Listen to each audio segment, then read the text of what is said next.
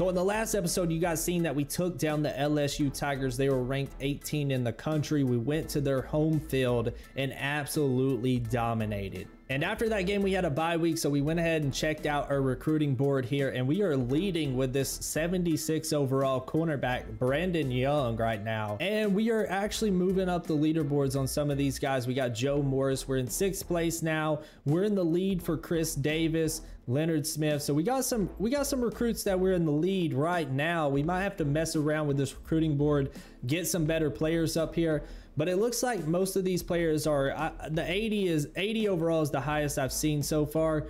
81 right there. So we got to get some more points. We got 5,000 of 5,000 right now that we've used already. So we're going to continue to build our recruiting board throughout the season. But as you can see here, Brandon Young, our top recruit that we have, we're in the lead for him, but he has not expressed enough interest for us to schedule a visit yet. So that's kind of tough because we kind of wanted to schedule a visit against the top team, and we're going to be going against a pretty good team in our next matchup. So with that, we're going to go ahead and advance to week 3. We're going to be playing number 12 Syracuse. Number 12 Syracuse. If we go out here and beat Syracuse, which we already played an elite defense, so I'm not worried about our defense, but Syracuse's offense might be a little better there. So I don't know how that's going to play out. Our offense was pretty good. We stalled up in the second half, but let's go ahead and advance it and check out the top 25 to see if anything happened in that week 2 that we were sitting at home regrouping.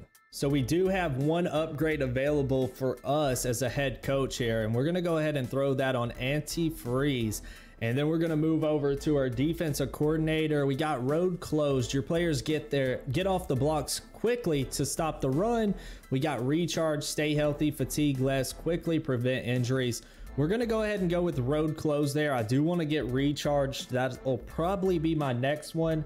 And then we have to upgrade those 3 tiers, and they absolutely go off after that. Then our offensive coordinator here, we have ball security and up tempo. I think we're going to go with ball security. We don't want to get any fumbles or anything like that. So that's +1 to our carrying, and the next level will be +2. All right, so before we get into this game against the number 12 Syracuse team, we're going to go ahead and go to ESPN.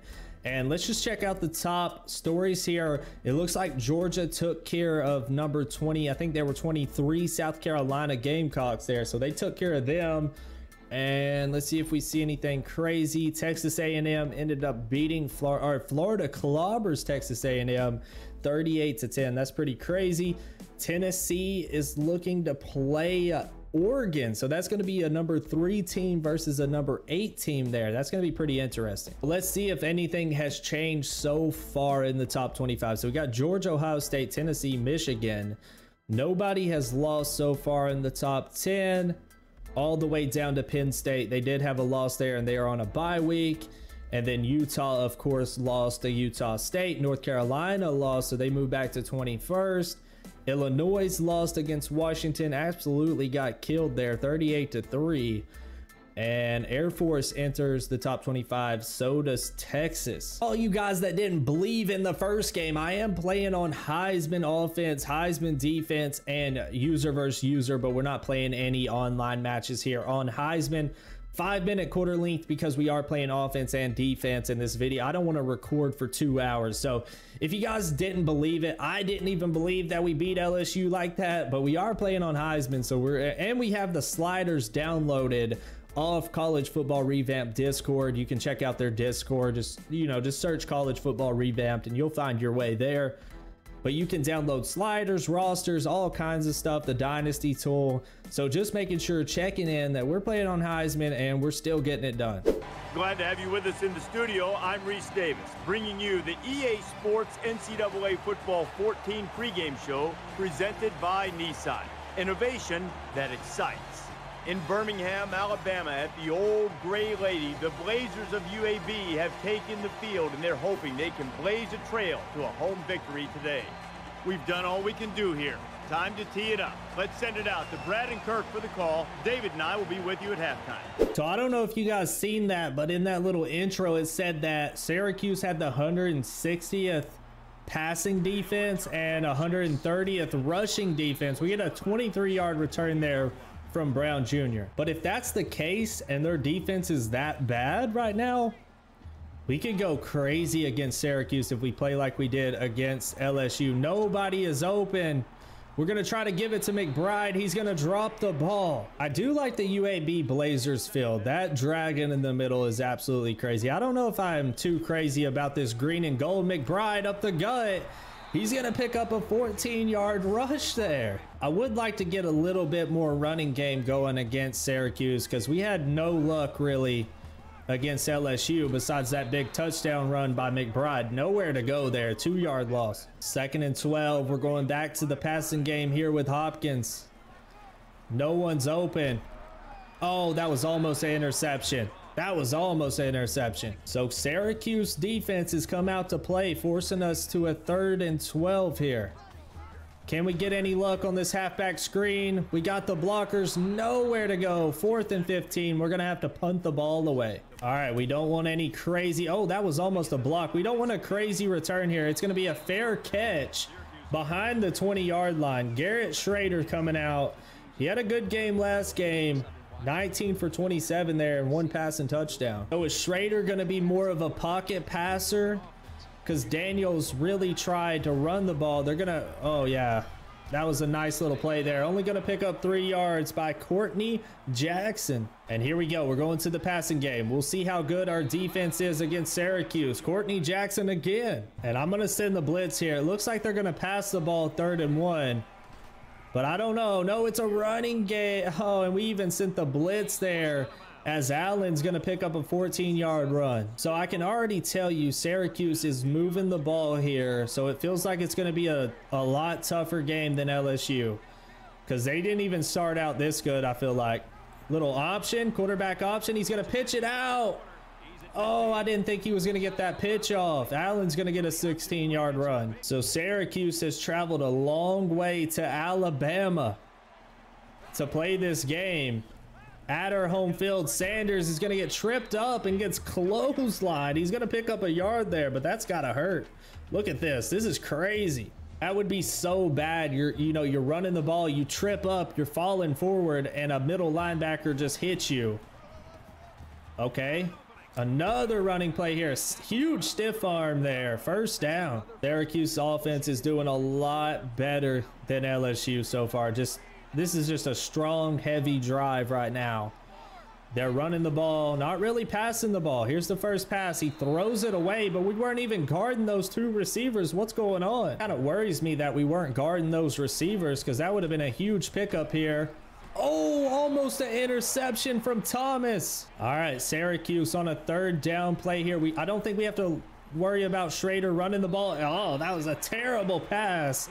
And Schrader's going to go 1 for 4 on that first possession. Don't really like running options. As you guys know, at LSU or at Louisville, we had a lot of problems running the option plays here, and it's going to continue. McBride tries to break a tackle, but he's going to get stopped for 2 yards loss. We got to get our passing game going here if we're going to have any luck at scoring.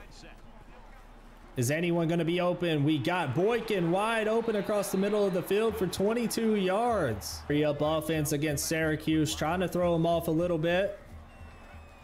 No one is open. We're going to have to throw this ball away. 2nd and 10. Can we get anybody open?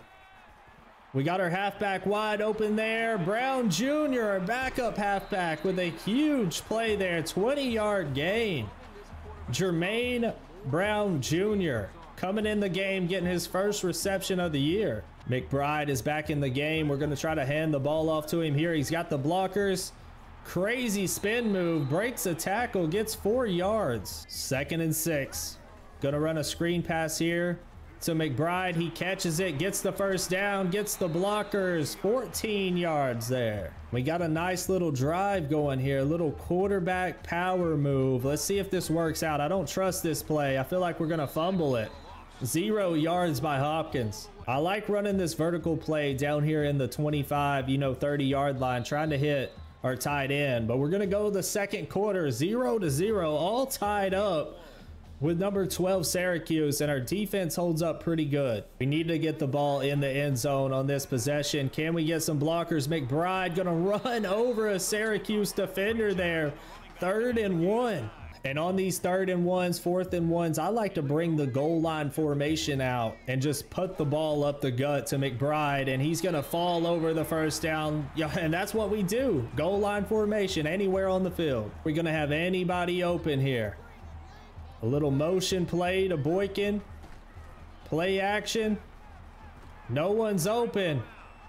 Hopkins going to run the ball. Gonna run over a defender, and he gets stopped on the goal line. He felt super quick right there. We're bringing the goal line formation out again, but this time I'm actually gonna motion our fullback, or actually our backup halfback, and we're running a pitch play. Nowhere to go. McBride trying to fight for yardage there. He's gonna get stopped 2 yards behind the line of scrimmage. We are so close to a touchdown here. Only 3 minutes left in this half. We're giving it to McBride again. Can he fall in the end zone? And he gets stopped on the 1 yard line. Running a very similar play here to the last one, but McBride's on the right side, and he's gonna walk in the end zone. And we're gonna take the lead in this game in the 2nd quarter. It took a minute, but we're here. We're gonna go up 7-0 if we hit this point after touchdown. We just gotta chip this in. Nice little PAT. We got a studio update. Let's see what's going on. We got Georgia 7-6 with North Texas in the 2nd quarter. What is going on with the #1 Bulldogs right now? We're going to send a little bit more pressure on this defense this time because they like to run the ball. And we got to stop that run. There we go. There we go. We're going to stop Syracuse. We're going to stop Allen for a 0 yard run. So just like LSU, they've really relied off their running game. Let's see if they go back to it here. We're sending the pressure. Schrader, get to him, Harrell. Oh, we got that. That's an interception. Oh my goodness. And they go 3 and out. What is going on with Syracuse? I don't know. I was worried about making it to the playoffs. I don't think that we have tough enough opponents left in the season to get all the way to #4, but Thompson with nowhere to go there. But we're gonna have a good chance to get in the top 25. We got 2 minutes before the half. We really need to get some points on the board here. Hopkins gonna roll out. That was a terrible pass. That should have been an interception. Boykin at running back, our wide receiver. I don't know what's going on here, but he's gonna pick up 11 yards. Our wide receiver running the ball. I have to move him over to a halfback. That was a really good run. All right, vertical routes. Can anyone get open? We got a running back, McBride.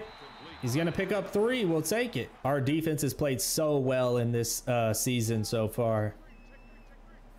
Our offense just has to keep rolling. McBride bounces to the outside, tries to run over a defender, and he fumbles it. Oh no, McBride. That was going to be a crazy play.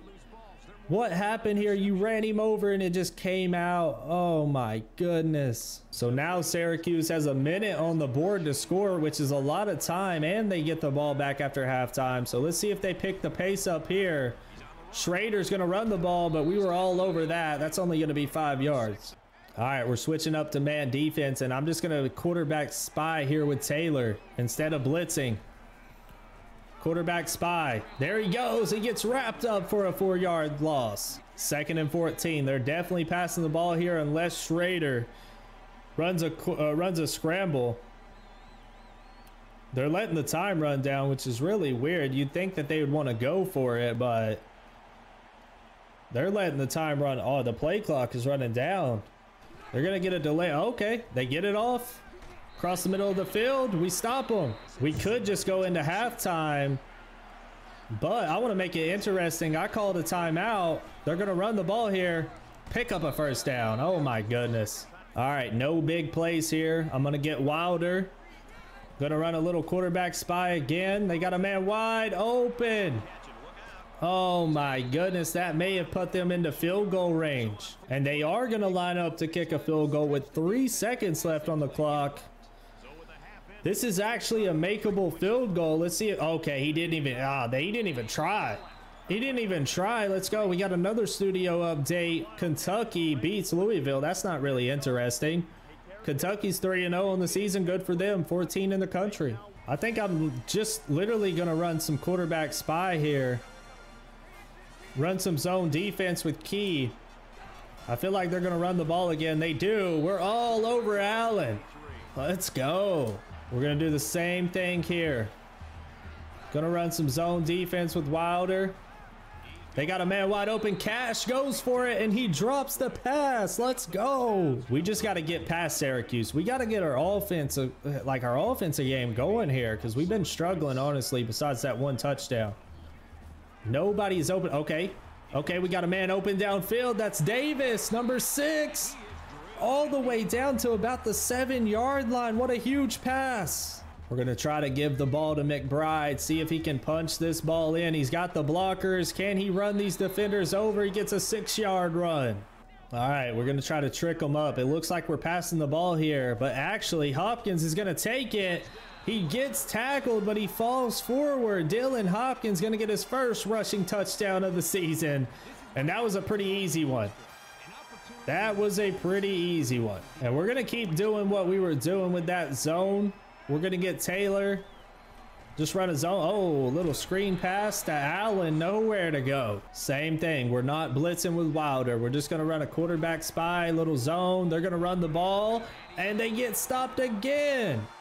Jawan Price with nowhere to go. I mean, Syracuse is going to have to start opening up their playbook and throw the ball. Nowhere to go. Schrader gets sacked. They're going to have to punt the ball again. Now, if we put some points up on the board here, this game may be out of reach. We're going to audible here. I don't want to run that option play. I'm just not confident in running options right now. We're going to roll out with Hopkins. We got a man wide open. That's our receiver, Palmer, and he's going to drop the ball. Here we go. We're going to give it to McBride. He did fumble the ball earlier, but he runs 2 yards there. Once we get into those lower ranked teams, we're going to start doing like 2 or 3 games an episode. But with these higher ranked teams, I kind of want to show the full game.